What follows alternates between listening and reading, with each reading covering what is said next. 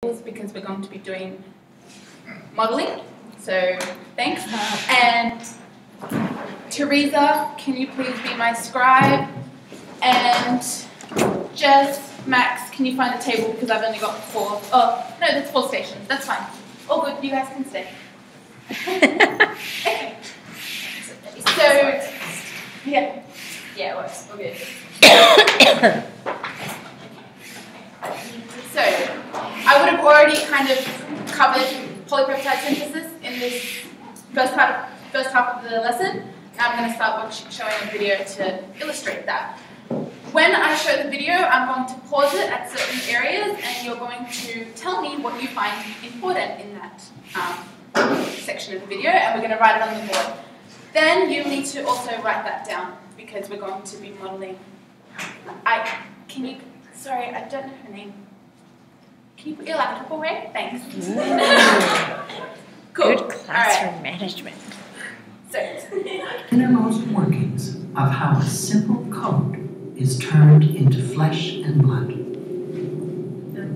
This is what Francis Crick called the central dogma of modern biology: how DNA makes protein. It starts with a bundle of factors assembling at the start of a gene. It's these that... So, gene. What's a gene? No, that is the little moving around bits that's assembling at the gene. So, what's a gene? So, a code. A code. Yeah? A segment of DNA that encodes into protein. Yeah, so it's a segment of DNA. Can you write bigger? Okay. Please. Please. That's right. Cool. So gene is a segment of DNA. So we'll also put DNA up there. And who can give a definition for DNA? Lloyd. What? The blueprint Blueprint of life. That works. Okay. All right. to trigger the first phase of the process, reading off the information that will be needed to make the protein. The gene is the length of DNA stretching away to the left. Everything's ready to roll. 3, 2, 1.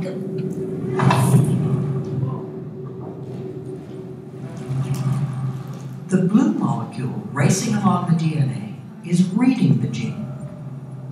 Crazy. It's unzipping the double helix and copying one of the 2 strands.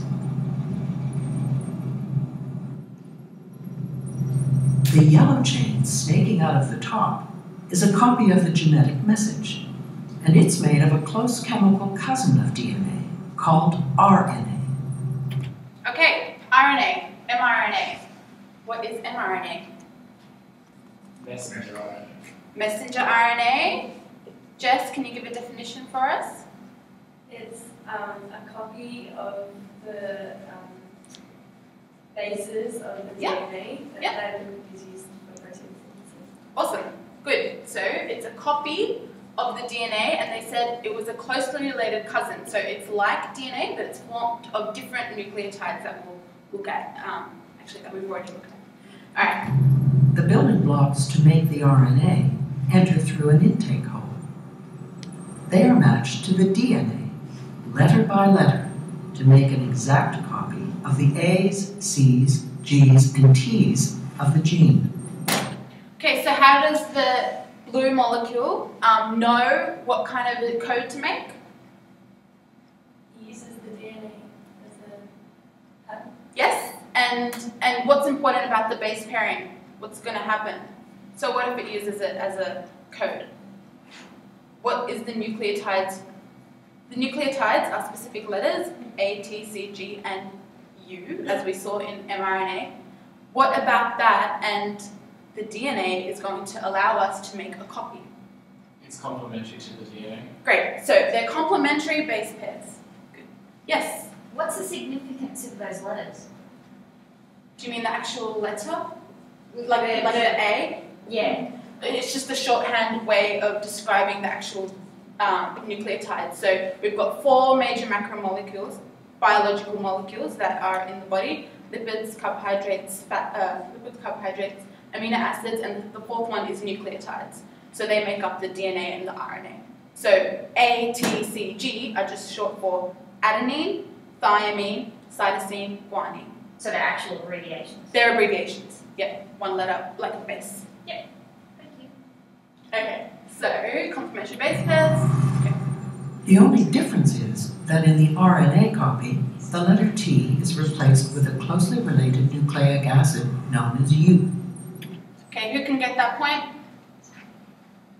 David? T is substituted for U. Yep, in RNA. Great. You are watching this process, called transcription, in real time. It's happening right now in almost every cell in your body.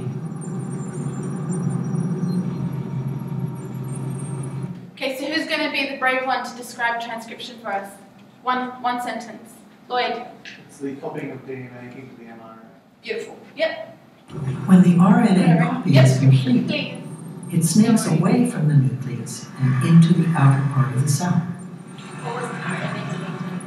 Then, in a dazzling display of choreography, all the components of another molecular machine lock together around the RNA to form a miniature factory called a ribosome. Okay, so we saw that mRNA moved out of the nucleus into the cytoplasm, and we've already covered why this is important, because the code needs to get out of the nucleus into the ribosome. So we'll also add that one on there. And what does it find in the cytoplasm here? What did they say? Anyone? The ribosome. Good. Sorry, ribosome. Finds the ribosome. It translates the genetic information in the RNA into a string of amino acids that will become a protein. Special transfer molecules, the green triangles, bring each amino acid to the ribosome. The amino acids are the small red tips attached to the transfer molecules. There are different transfer molecules for each of the 20 amino acids. They all carry a specific 3-letter code that will be read by the machine. Okay, so the green molecules were transfer RNA, and the little red tips were lovely. Good.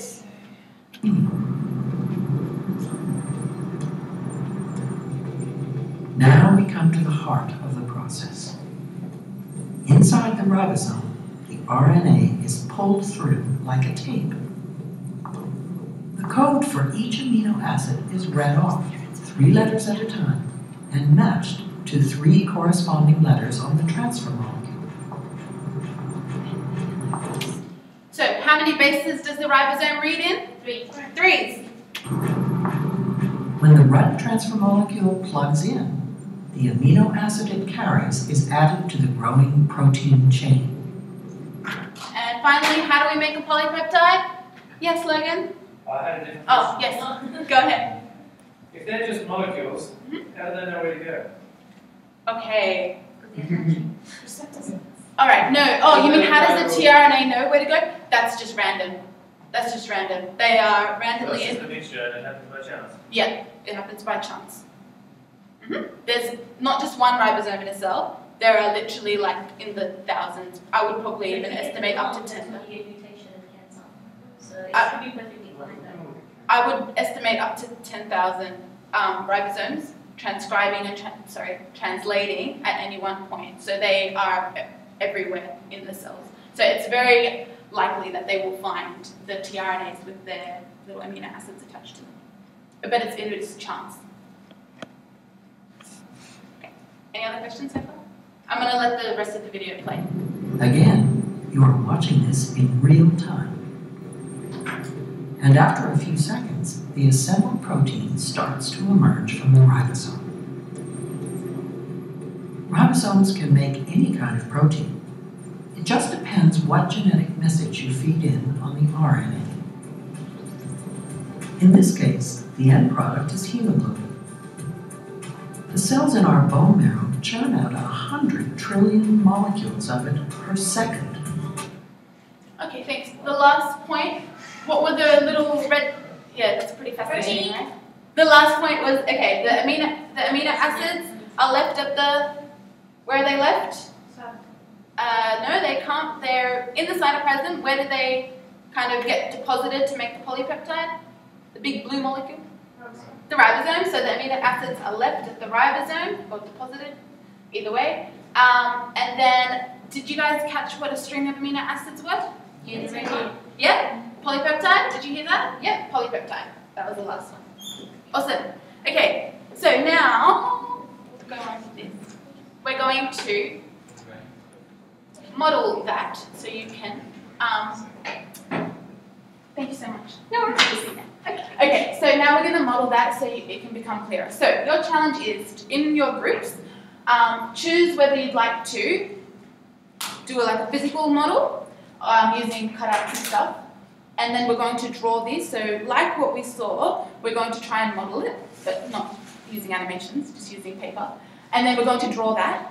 Alternatively, you can come up with an analogy to describe each of the different roles that we've come up with in your book. So you need an analogy for DNA, you need an analogy for mRNA, etc., etc. So I've suggested you could use like a sporting analogy or a business analogy, for example, with a boss or with the workers or anything that you might come up with. So I'll give you like a minute to discuss in your groups which option you'd like to do, and then I'll give you out the handouts as well.